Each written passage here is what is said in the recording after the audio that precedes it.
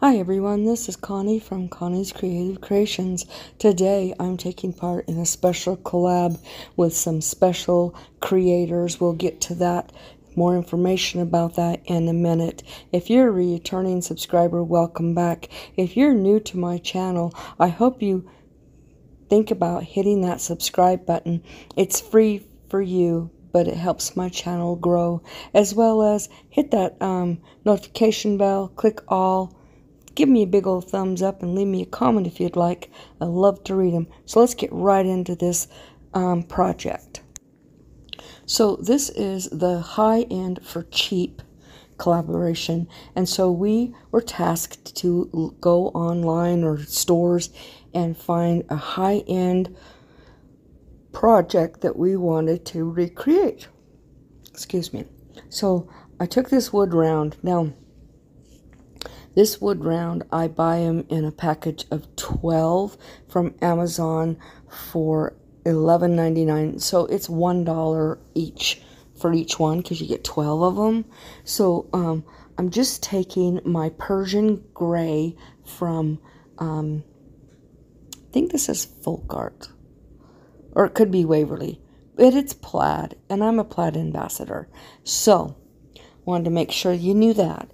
I color this all in this gray. Now I only do one coat because I didn't want to go any deeper on that coat because I'm going to be covering. I just wanted like a back color.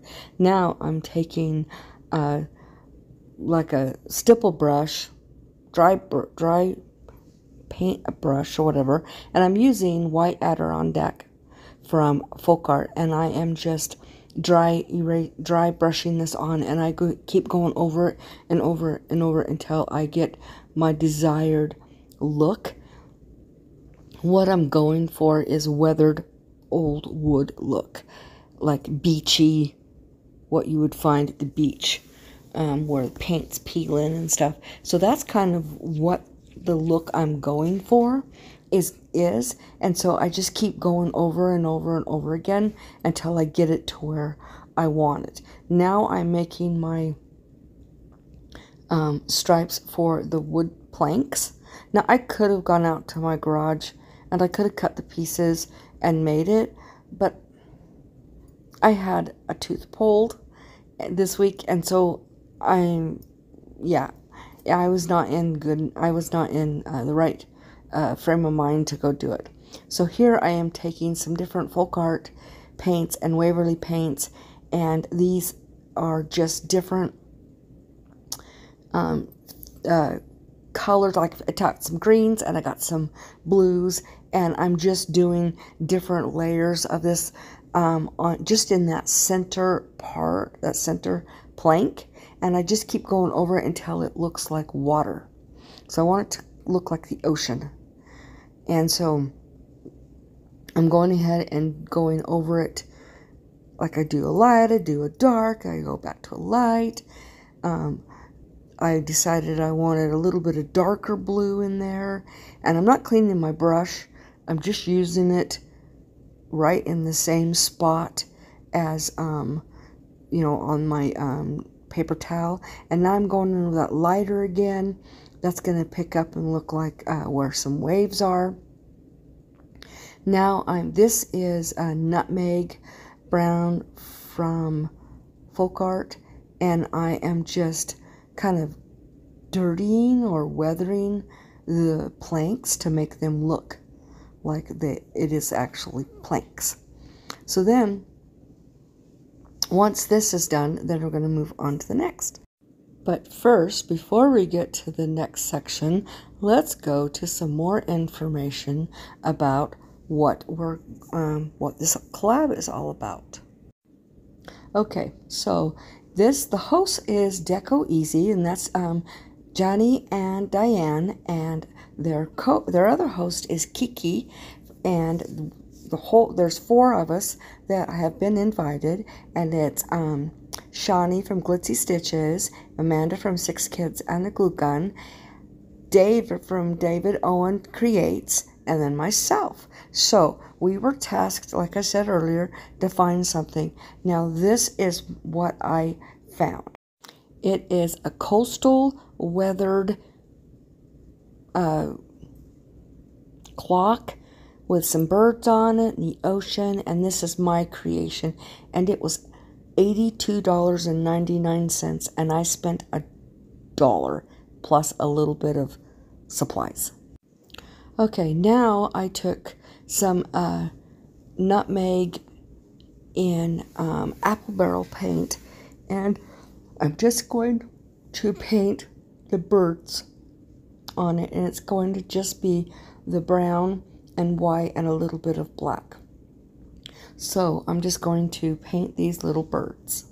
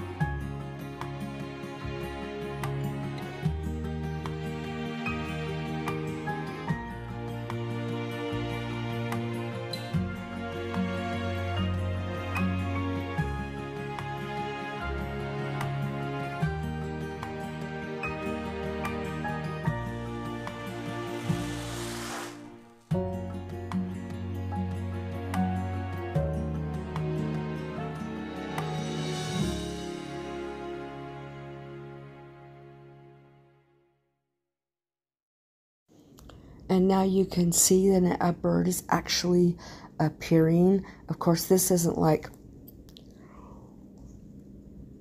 complete details. This is like a faded look.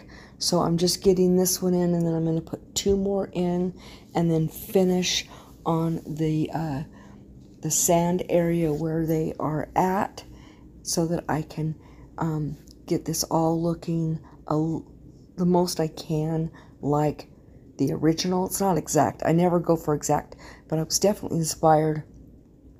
My bathroom is blues and greens, and it's going to be very coastal and birdhouse, and I know that kind of sounds funny, but there's birds on the ocean, and so I definitely want that. And I was a surfer, and there was birdhouses on the ocean, on the beach. So yeah, lots of birds. So I am just working on this so that I can get the birds all done.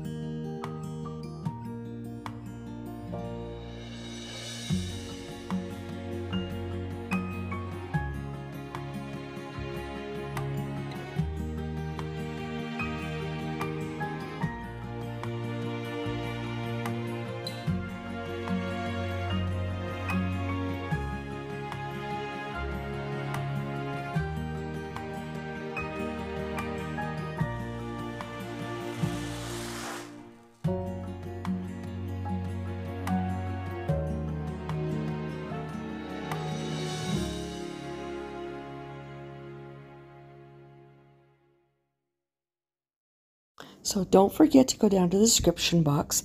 Down there is going to be our host channel links as well as the playlist. And I will also put a list of all of the colors of paints that I used on this, so that you kind of have an idea of what colors that I ended up using for the ocean as well as the background of this. And as you can see, I'm kind of making now like a little hill and putting some grassy, it's not really grass, it's like wood, not woods, it's like weeds and little bits of grasses and stuff. So I'm just getting that all on there, as you can see. And then I am going to I'm putting green on. So I put brown first, now I'm putting green, because some of them is dead, some of them is alive. So you wanted to make it, you know, look more realistic that way. So I'm just going in and putting that all on there so that it looks, I mean, the beach, yes, it's sand, but the further you get away from the water, there's actually plants that grow in the sand. So here I am adding a little bit more brown into this to really rough it up and make it look like old wood. And I just wanted to really I wanted to be really rustic looking. Okay, I used my Cricut and I cut out this clock. Now, the other was an actual clock. I didn't want a clock because this is going to be in my bathroom. There's no reason to have a working clock in there, so I just made a Cricut vinyl and I'm going to hook it on here.